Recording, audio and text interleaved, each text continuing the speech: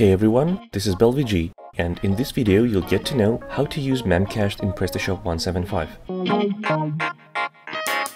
In order to optimize the performance speed of your PrestaShop online store, the most basic thing you can do is improve its caching. For that, we would advise you the memory object system Memcached. The system will cache the elements you rarely modify in server memory, saving your memory and power. But before you decide to enable it in your PrestaShop, make sure your server supports it. In case your PHP configuration features the Memcached PCL extension, everything should be fine. You can find the link to download it before this video. And now, let's have a look at how to use Memcached. Go to Configure section and navigate to Advanced Parameters, Performance.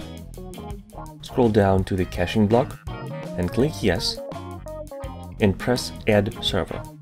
Here you will need to fill in 3 fields: IP address where the service will be available, port where Memcached is running, weight.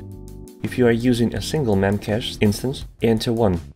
As you've done all that, click Test Server button if you want to test it out first, or just Add Server. Click Save and that's all. And that's it for now. We hope you enjoyed this video, and if so, please subscribe.